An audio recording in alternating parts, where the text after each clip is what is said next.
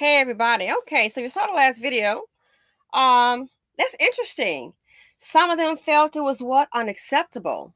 So you come here to a new country, you have no money, but you are being housed and fed off the taxpayers, the tax dollars. See, in America, when we have no money, we have to do without. That's why people try to get their hustle on, work to provide for their families, and sometimes it's still not enough. The other part I wanted to address, especially to the BC, because so many for the BC be worried about those people, which is fine, but who worried about you? Sweetheart, life is business. You need to worry about you, boo, first. Because, did you hear what she said about permanent housing and housing subsidies? Housing subsidies, let's see. Sounds like Section 8 to me. Welfare. Housing subsidies? Sounds like Section 8 to me. Permanent housing. So let's stop and think. As I was saying, what's the plan? Because my understanding, I knew it's common sense. All those folk in that hotel at the Row, it is not financially feasible that could not continue. So you had to know that there would be a day that it was going to end. You understand? Now here's the part for the BC. I know we already know everything, but here's the part they're not listening to.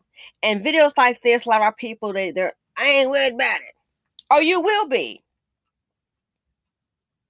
As you probably heard on the beast, when it comes to these vouchers, a lot of the apartment complexes, they are not willing to accept the Section 8 voucher. No kidding, no fooling. No, it's not a surprise to me. So if you cannot secure an apartment, a place to live with the voucher's no good. So if it's no good, you're going to end up on the street.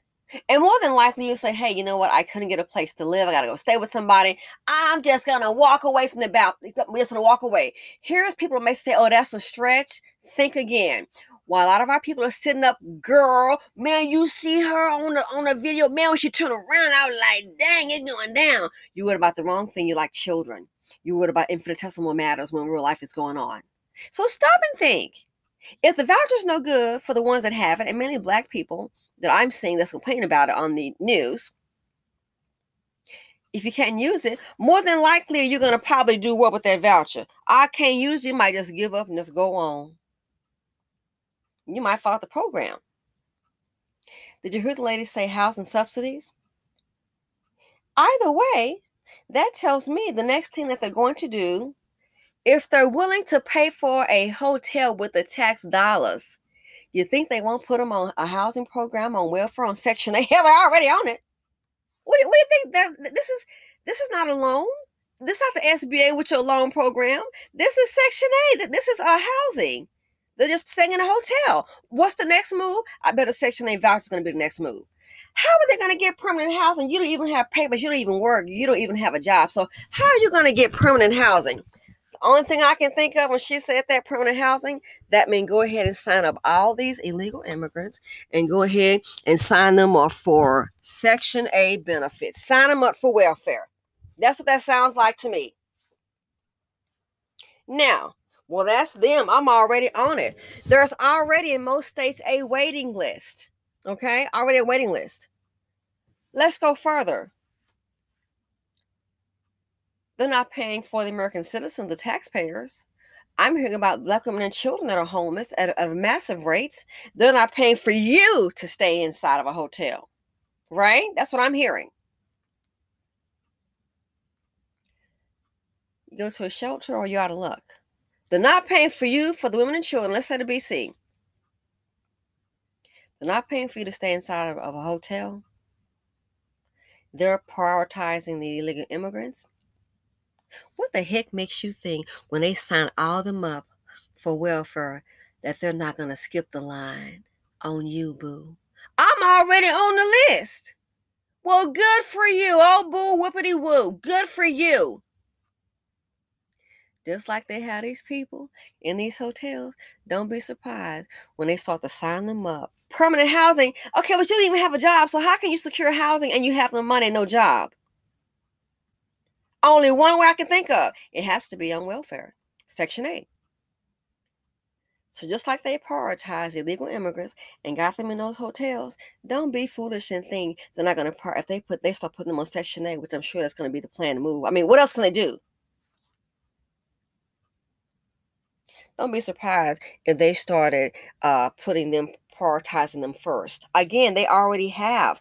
This right here is a major statement, especially to the population of the Americans that are homeless and that need help. A lot of people are 1 inch away from being homeless, and it's sad to say, and more companies are going to lay off. Every time I look up, it's like, my gosh, one of this company, then somebody else. Oh my gosh. So next thing you know, permanent housing, I'm like, they don't even work, you don't have a job, so how can you afford a place? No, Section A, boo. And if you think that they're going to go by the list, well, I'm on the list for 2 years, and then in 5 years.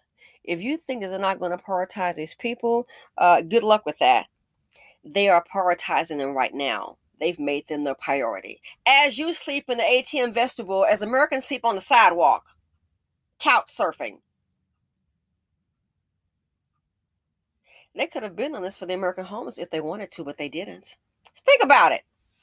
So yeah. So this right here, you hiding about all these black women on Section A. It's a lot of white women on it too. But of course they're gonna protect Becky, in my opinion. They see about their own. I mean, who wouldn't? I got a feeling the vouchers are gonna tighten up for the American people. And I think they're going to have all these illegal immigrants sitting up on Section A vouchers, food stamps, the whole 9 yards. Again, many of them will have a place to eat and sleep, haven't paid into the system worth anything, child. And you're going to have a many American homeless and on the street. How can they get permanent housing? Oh, I see. You don't even work. Permanent housing, it can only be permanent housing in one way. That would have to be through Section A. So it'd be a matter of time. They get them some papers. I will not be surprised if they, and again, it's just my opinion, my commentary. I would not be surprised if they're going to go ahead and sign them up for more welfare benefits. And you're going to see more Americans on the list going to be pushed for at the bottom of the list. Because they got to take care of the replacements. And these people, who have they voted for? They just got here. They just crossed over, heard about some freebies, and hey, I wouldn't blame them. And they're already feeling entitled. What's not acceptable? Well, you can go home. That's what you can do. It's not acceptable. It speaks volumes. I already feel entitled. I got the big head.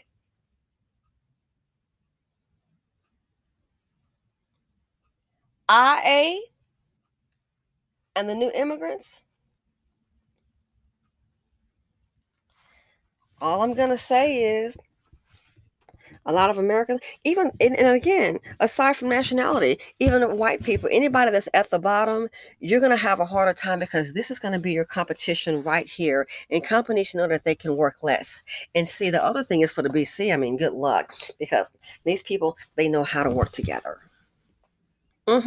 They know how to work together. They'll be staying up in that place, move somebody else in, nobody's gonna dime them out. Then the next thing you know, they'll be sitting up. This person got a job staying with somebody on Section A and working. They know how to pull together. And then that will be used to say, see, look, these people came here 5 or 10 years ago. Watch, they will do the comparison.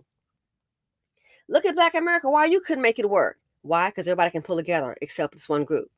So this right here, permanent housing, oh, I can see it now. It wouldn't surprise me. This lets me think that's code for Section A. Again, permanent housing, taxpayer haven't paid into the system. That's code for Section A. They got a plan. BC, what's your plan? Many of us are because we got $50 till Friday. We think we're doing okay. And they have no idea what life is about, what's happening before their very eyes. And that's why when things happen, they don't understand.